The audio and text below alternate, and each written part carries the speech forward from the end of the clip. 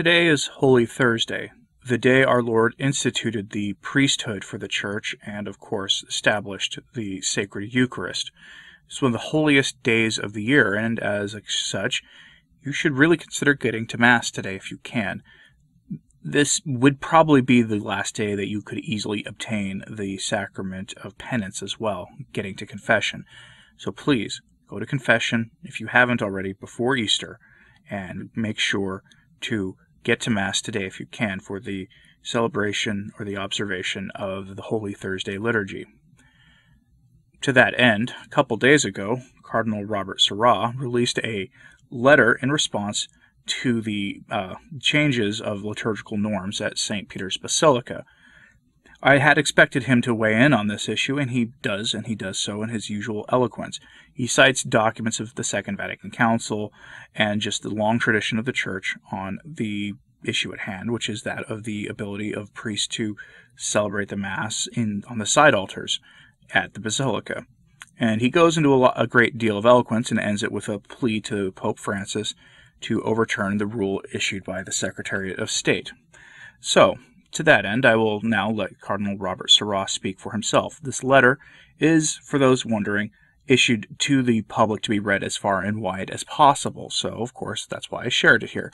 If you would please consider sharing this video, it would help spread the Cardinal's message on the topic. Also, like and subscribe if you haven't, it greatly helps to that end. Anyway, thank you for listening, and as always, pray for the Church. Ave Maria. Now, Cardinal Robert Sarah. Observations on the New Norms for Masses at St. Peter's by Robert Cardinal Sarah. I would like to spontaneously add my voice to those of Cardinals Raymond L. Burke, Gerhard L. Müller, and Walter Brandmüller, who have already expressed their thoughts regarding the provision issued last March 12 by the Vatican Secretariat of State, which prohibits individual celebration of the Eucharist on the side altars of St. Peter's Basilica. The aforementioned Cardinal Confreres have already noted several problems related to the text of the Secretariat of State. Cardinal Burke has highlighted, as the excellent canonist he is, the considerable juridical problems as well as providing other useful considerations. Cardinal Müller has likewise noted a certain lack of competence, that is, of authority, on the part of the Secretariat of State in issuing the decision in question. His Eminence, who is a renowned theologian, has also made some brief but substantial references to significant theological questions. Cardinal Brandmüller has focused on the question of the legitimacy of such a use of authority, and has also hypothesized, based on his sensibilities as a great church historian, that the decision on Masses at the Basilica could represent a ballon d'essai in view of certain decisions that could affect the universal Church. If this be true, it becomes even more necessary that we bishops, the priests, the holy people of God, all make our voices heard respectfully. I therefore propose some brief reflections below. 1.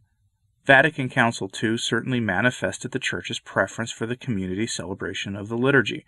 The Constitution Sacrosanctum Concilium teaches in number 27, quote, "Whenever rites, according to their specific nature, make provision for communal celebration involving the presence and active participation of the faithful, this way of celebrating them is to be preferred, so far as possible, to a celebration that is individual and quasi-private." End quote.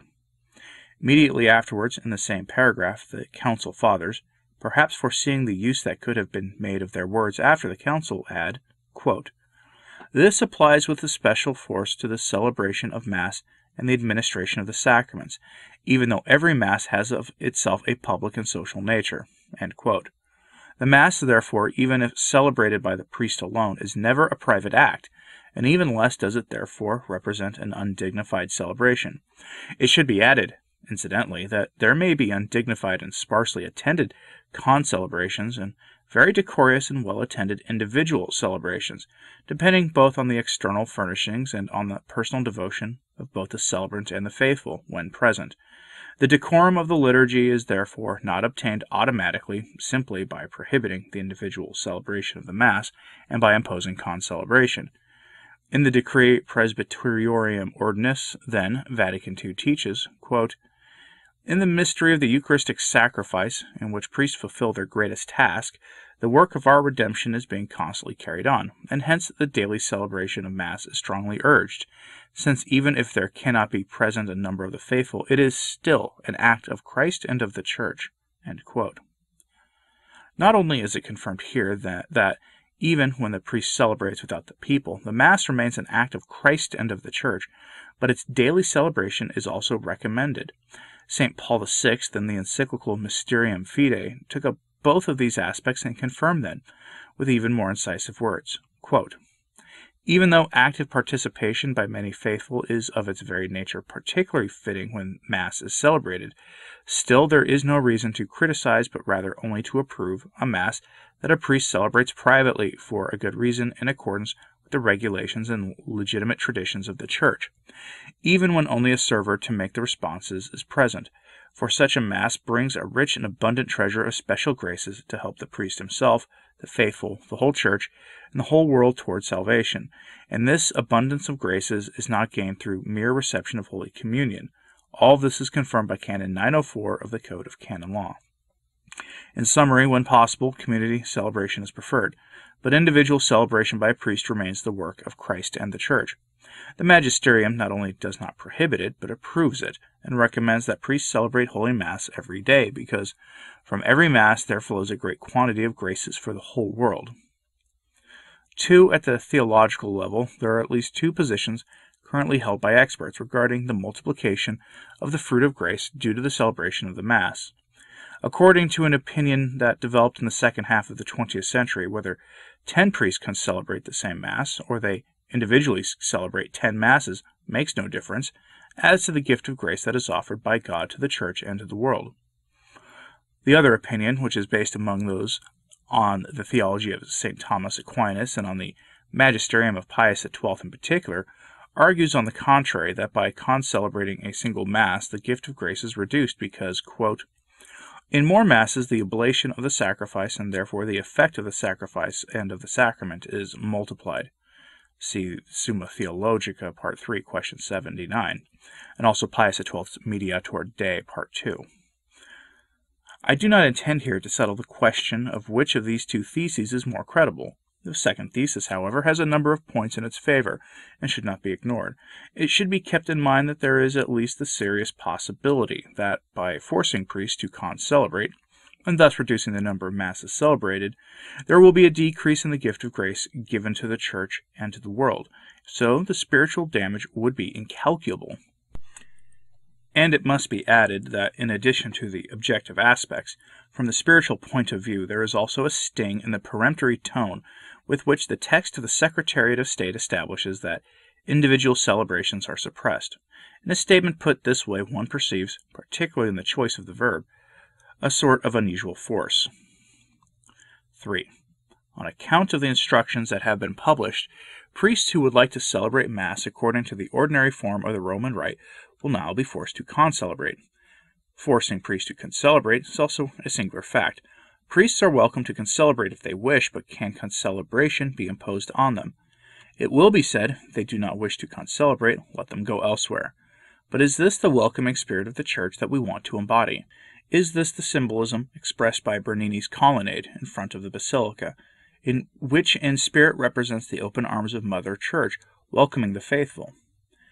How many priests come to Rome on pilgrimage? It is entirely normal that they, even if they do not have a group of faithful in tow, should nourish the healthy and beautiful desire to be able to celebrate Mass at St. Peter's, perhaps on the altar dedicated to a saint for whom they nurture special devotion. For how many centuries has the Basilica welcomed such priests? And why now does it no longer want to welcome them, unless they accept the imposition of concelebration? On the other hand, concelebration by its nature, as conceived and approved by the liturgical reform of Paul VI, is rather a concelebration of presbyters with the bishop than, at least ordinarily on a daily basis, a concelebration of none but presbyters. As an aside, I would note that such an imposition is taking place at a time when concelebration is less prudent. 4. What is to be done by those priests who come to Rome and do not know Italian? How will they concelebrate at St. Peter's, where concelebrations are held only in Italian? On the other hand, even if a correction were decided on this by admitting the use of 3 or 4 languages, that could never cover the vast number of languages in which it is possible to celebrate Holy Mass. The 3 cardinal confreres mentioned above have already cited Canon 902 of the Code of Canon Law, which refers to Sacrosanctum Concilium, number 57, which guarantees priests the possibility of personally celebrating the Eucharist. And also in this regard, it would be sad if one were to say, do they want to make use of this right? Let them go elsewhere. I would like to add to the reference to Canon 928, quote, the Eucharistic celebration is to be carried out in the Latin language or in another language provided that the liturgical texts have been legitimately approved. This canon provides, first of all, that Mass should be celebrated in Latin, but now this cannot be done in the Basilica with the exception of celebration in the extraordinary form, to which I will return later. In the second place, the canon provides for celebration in another language, if the relative liturgical books have been approved, but even this cannot be done now at St. Peter's, unless the celebrant has a group of faithful with him, in which case, following the new rules, he will still be diverted to the Vatican grottos, keeping Italian the only language admitted in the Basilica. St. Peter's Basilica should be an example for the liturgy of the whole Church, but these new rules impose criteria that would not be good in any other place, and that they violate common sense as much as they do the laws of the Church. In any case, this is not just about laws, since it is not a matter of mere formalism. Beyond the requisite respect for the canons, what is at stake here is the good of the Church as well as the respect that the Church has always had for legitimate variety. The choice on the part of a priest not to con-celebrate is legitimate and should be respected. And the possibility of being able to celebrate Mass individually should be guaranteed at St. Peter's, given the common law, but also the very high symbolic value of the Basilica for the whole Church. The decisions made by the Secretariat of State also give rise to a heterogenesis of ends. For example, it does not seem that the text aims at an expansion of the use of the extraordinary form of the Roman Rite, the celebration of which is relegated by the recent instructions to the grottos beneath the Basilica. But on the basis of the new rules, what should a priest do who legitimately wishes to continue celebrating Mass individually? He would have no choice but to celebrate it in the extraordinary form, since he is prevented from celebrating individually in the ordinary form. Why is it forbidden to celebrate the Mass of Paul VI individually at St. Peter's Basilica, when, as reported above, Pope Montini himself in Mysterium Fidei approved this way of celebrating? 6. That of the priests who every morning take turns at the altars of the Basilica to offer the holy sacrifice of the Mass is an ancient and venerable custom. Was it really necessary to break it? Does such a decision really produce greater good for the Church and greater decorum in the liturgy? How many saints have, over the centuries, perpetuated this beautiful tradition? We think of the saints who worked in Rome, who came to a period of the Eternal City. They normally went to St. Peter's to celebrate. Why deny the saints of today, who, thank God, exist, are among us and visit Rome at least from time to time, as well as the other priests such an experience, so profoundly spiritual? On the basis of what criterion and for the sake of what hypothetical progress does one break a centuries-old tradition and deny many the chance to celebrate Mass at St. Peter's? The aim is, as the document states, that the celebrations, quote, be enlivened liturgically with the help of readers and singers, end quote. This result could easily have been achieved with a minimum of organization, in a less dramatic and above all less unjust way. The Holy Father has often lamented the injustice present in today's world.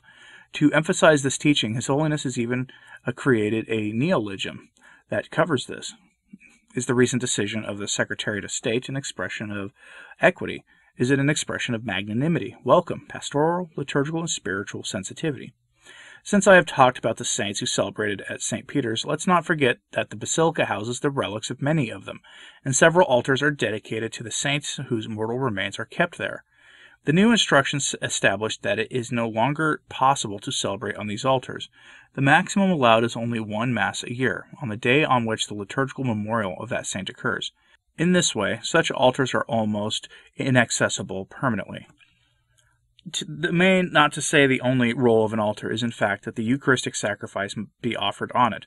The presence of the relics of the saints under the altars has a biblical, theological, liturgical, and spiritual value of such magnitude that there is no need to even mention them. With the new norms, the altars of St. Peter's are destined to serve, except one day a year, only as tombs of saints, if not as mere works of art. Those altars, instead, must live, and their life is the daily celebration of the Holy Mass. 7. Also singular is the decision concerning the extraordinary form of the Roman Rite. From now on it, in the maximum number of 4 daily celebrations, is allowed exclusively in the Clementine Chapel of the Vatican grottos, and is completely prohibited on any other altar in the basilica and in the grottos. It is even specified that such celebrations will be carried out not only by quote-unquote authorized priests. This indication, in addition to not respecting the norms obtained in the Motu Proprio Summorum Pontificum of Benedict XVI, is also ambiguous. Who should authorize those priests? Why should it never again be possible to celebrate the extraordinary form in the basilica? What danger does it represent to the dignity of the liturgy? Let's imagine that one day a Catholic priest of a rite other than the Roman Rite shows up in the sacristy of St. Peter's. Of course, he could not be forced to concelebrate in the Roman Rite, so the question arises, could that priest celebrate in his rite? St. Peter's Basilica represents the center of Catholicity, so it comes naturally to think that such a celebration should be allowed. But if a celebration carried out according to one of the other Catholic rites can be carried out, for the sake of it, it would be all the more necessary to recognize the freedom of priests to celebrate in the extraordinary form of the Roman Rite. For all these reasons set out here and yet for others, together with a boundless number of baptized persons, many of whom do not want or cannot express their thoughts, I humbly beg the Holy Father to order the withdrawal of the recent norms issued by the Secretariat of State, which are as lacking in justice as in love, do not correspond to the truth or the law, do not facilitate but rather endanger the decorum of the celebration, devout participation, and the freedom of the faithful of God. Signed, Cardinal Robert Sarah, Rome, 29th of March, 2021.